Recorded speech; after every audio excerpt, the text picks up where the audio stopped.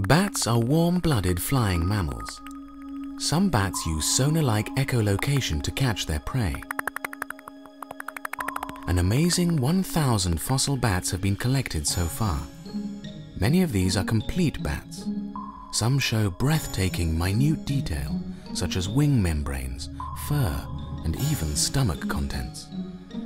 Despite this rich fossil record, Darwin's predicted intermediates have not been found. There are no fossils showing a ground mammal similar to a mouse slowly changing into a flying mammal, a bat. You would guess that there'd be some sort of a bat precursor, but once again, nothing.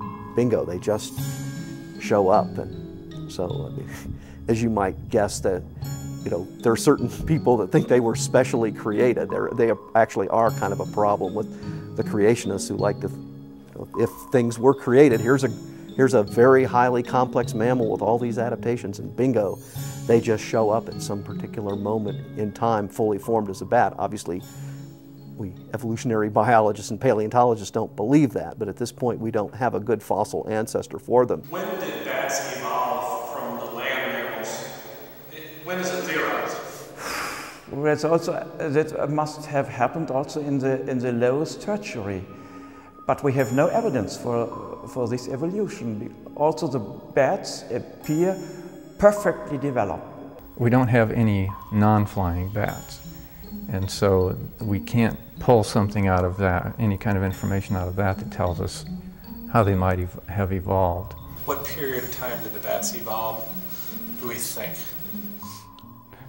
We have no fossil records of bats during the Cretaceous period, and this means that we are only depending on speculation when it started and what happened in that time. Of course, when we have the oldest bats like Icaronicteris, they were completely developed in their morphology and their flight apparatus, and also the messel bats were completely developed. So we can only speculate. Opponents of evolution have seized on this lack of evolutionary intermediates in the fossil record. They ask, how many more bats would have to be collected before one declares the absence of ancestors a reality?